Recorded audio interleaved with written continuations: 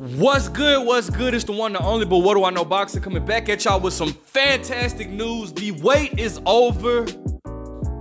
The Lion has returned. Jermall Charlo is back on December 9th on the undercard of Benavidez versus Andrade, the co-main event. This is dope. As you guys can see, this is Jose Benavidez Sr.'s verified Instagram account. He says Jermall Charlo will return to the ring against Jose Benavidez Jr. This fight will be a co-main event under Benavidez versus Andrade card. Fire! Alright, bro. So look, man, I know what they do. I knew because they put that card on pay-per-view. I knew they were gonna go ahead and try to I knew they were gonna go ahead and spice things up and make the undercard just as terrific or just as good or whatnot to build up the pay-per-view event. The pay-per-view event. Actually, I'm sorry, not December 9th. And I said December 9th, I'm wrong. I'm sorry. I think November 24th. The last video I did, I think they established the fight to be for November 24th. But listen, I'm super excited about this, you guys. The fact that Jermall Charlo is returning, at this point, because he's been gone from the ring so long, I didn't care about who he was returning against. I just knew that I just cared about him returning back to the ring or whatnot. All right, now, as you guys know in my channel, I'm very cool with the Benavidez family. I've chopped it up with Jose Benavidez Jr. multiple times, Jose Sr. multiple times, David Benavidez multiple times. Very cool family and whatnot, right? So I think that, but what the irony in this is, who would have ever thought, right? Listen, peep this out. If you would have, if somebody would have just gave you a paper that said this year, 2023, you're gonna get Canelo versus Charlo, and you're gonna get Benavidez Jr. versus Charlo, I think everybody would insinuate that Benavidez Jr. would have been the one fighting Jermall Charlo, and Jermall Charlo would have been the one fighting Canelo Alvarez. But it's kind of did a swap out, reverse, you know. Jermall Charlo will be fighting Jose Benavidez Jr. Now, I'm excited about this matchup because, for one, Jose Benavidez Jr. is gonna talk some mash. He's gonna talk some mash stuff.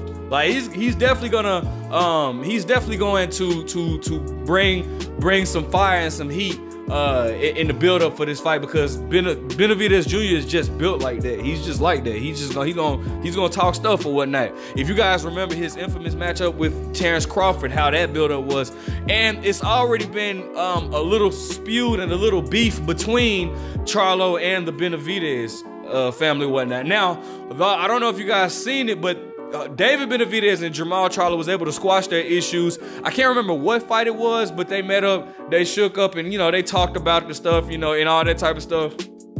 And so they were able to at least be in the same, because, you know, if you guys don't remember, it was during the Errol Spence versus Ugas fight, Charlo had a run-in with Benavidez and Benavidez Sr. or whatnot, and it was just, it kind of got just a little bit ugly. Nothing big happened, but just a little ugly. So they were able to squash their issues and or whatnot. But Jose Benavidez Jr. has always been, you know, vocal about, like, hey, bro, them dudes run their mouth. Jermall Charlo could fight David Benavidez, and I'll take on Jermall Charlo and all that. But it looks like he is getting Charlo, so he is getting what he wants. All right, now Jose Benavidez Jr. just fought, I want to say in August, I think like around August 12th. I think it was August 12th. And you know, the fight wasn't televised or whatnot, but he did fight. I want to say, yeah, he fought at 160. He fought in the middleweight division or whatnot.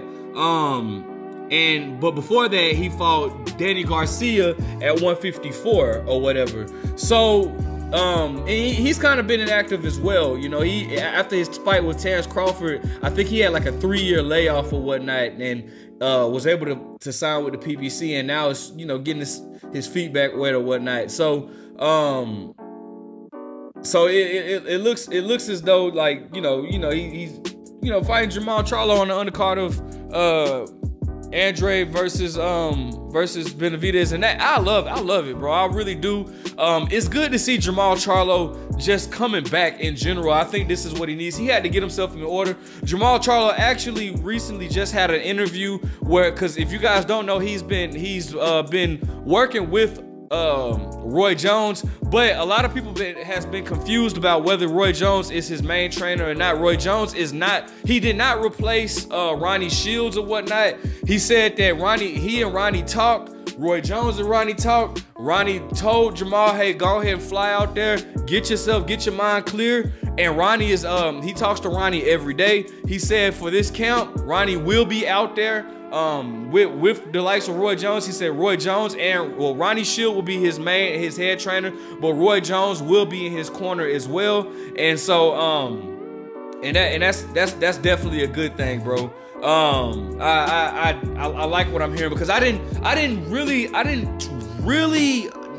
know if I was 100% sure on how I felt about him replacing Ronnie Shields for Roy Jones, but the fact that he stated clearly in the interview that Roy Jones and Ronnie Shields will be working together to work with Jermall Charlo. I mean, that's just a great thing. So it everything looks to be coming up. Now Jermall Charlo has to get over, you know, this hump with Jose Benavidez Jr. Jermall Charlo, obviously Jose Benavidez was a hot commodity coming up.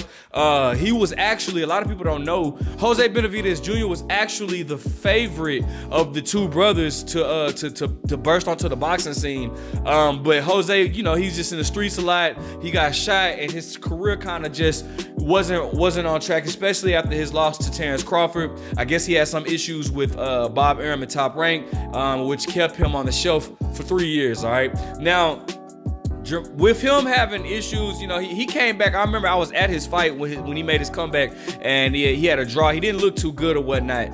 But with Jermall Charlo, and Jermall Charlo, obviously we haven't seen him in a while, but Jermall Charlo has a very, very good stiff jab or whatnot, right? Now, I've said that to say, with Jose Benavidez having issues with his leg or whatnot, that's going to be very hard and I think it's his front leg at that. I think it's his back leg. It might be his back leg, I think.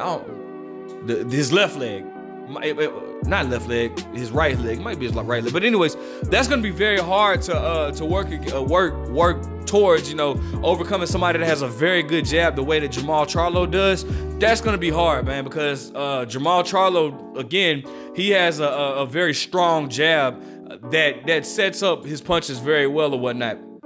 All right, but one thing that I do want to talk about, you know, on a little sidebar, is Jermall Charlo's relationship with Jermall. Jermall Charlo, like I said, he recently did an interview, and he spoke on Jermall as well. And I want you to hear what he had to say about Jermall, and then we'll touch on that a little bit as well.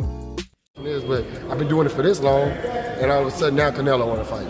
So I was just like, you know, this motivates me to get myself back together, and that's what I'm doing. So I got myself back together, and let my brother have his outings with Canelo, and I pray for him, and I wish him the best, and him and his family and everything. Sometimes you gotta part ways for somebody to get stronger, and then once he finally realizes where I'm at and he can see how strong I am, you know, we'll link up, we'll connect like we always did. But at this time, I could be a distraction to my brother, and I don't want to be like those guys that was around me that didn't know me for real, that thought they knew me because we were friends and buddies, and I'm taking care of all the tabs. Now they not around. I don't want that to be. I don't want to be that type of person to my brother. I want him to stay focused. I want him to train hard as he can. Don't worry about what I got going on. I'll be there for you. You know I'm there for you. And fight your hardest. You know, that type of mindset that Jermall Charlo has comes with maturity or whatnot. Sometimes, believe it or not, listen, regardless of what, you know, you got to do what's best for your mental health, right? And sometimes the closest people to you can be the ones that you know, put you through the most issues or wears on your mental health the most. It's toxic family members and all that type of stuff. Sometimes you have to cut off family members, bro. And I feel like Jermall Charlo is at a point where he's you know, he feels like, hey, listen, I don't want to be a distraction to Jermall. I love Jermall. Jermall knows I'm here for him. But so right now it's just best that we don't speak. Jermall recently said that in the interview as well.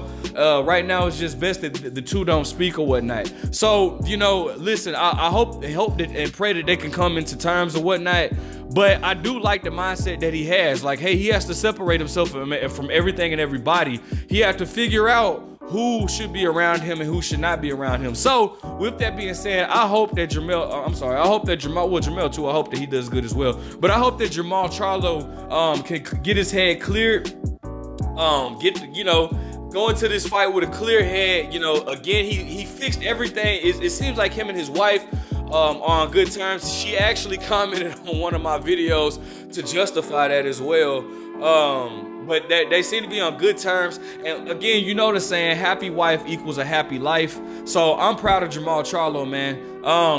I definitely wish him the best in this, and his comeback. And you know, I want nothing but success for the brother, bro. Because at the end of the day, man, it's hard enough being a black man in America in itself, you know. And so with mental health issues and everything that he goes through, or everything that he went through, and you know, we have to be honest, a lot of it he might have put on himself, but that doesn't mean that, you know, we can't wish him the best, man. So hopefully everything is intact. I think that this fight makes for an entertaining matchup. I don't think we've ever seen Jermall Charlo in a boring fight. Jose Benavidez versus Danny Garcia, that never really was an intriguing matchup to me. I never really just found that to be, excuse me, I never really just found out that to be like a top-notch